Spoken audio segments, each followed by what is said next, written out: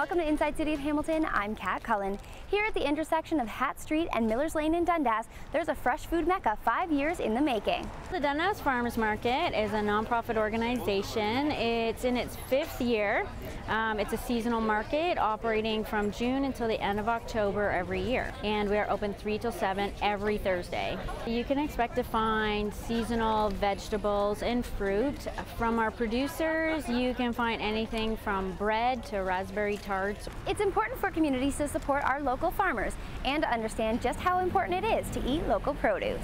I believe a lot of people really enjoy the aspect of talking to the grower, talking to the people who grow and make the food themselves, which almost everybody here, hardly anyone uses employees to sell. It's mostly the grower and producer.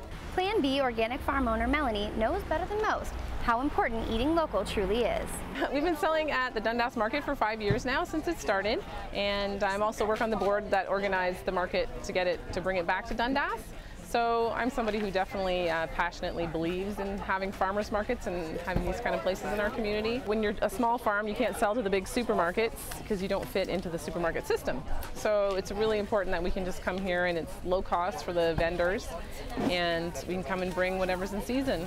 And it provides that education for the community too, what actually is in season in Ontario at what time of the year, and keeps lots of small family businesses going and small family farms going. So come meet many of your local farmers by visiting the Dundas Farmers Market next Thursday.